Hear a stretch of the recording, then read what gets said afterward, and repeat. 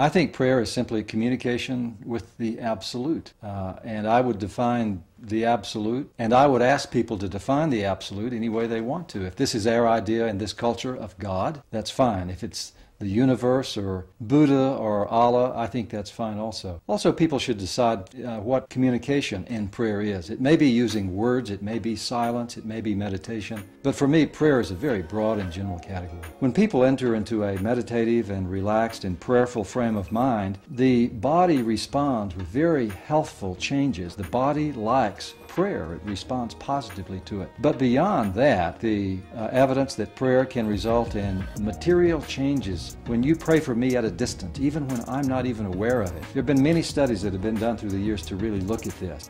People who get prayed for who are in the hospital have a better clinical course, for instance.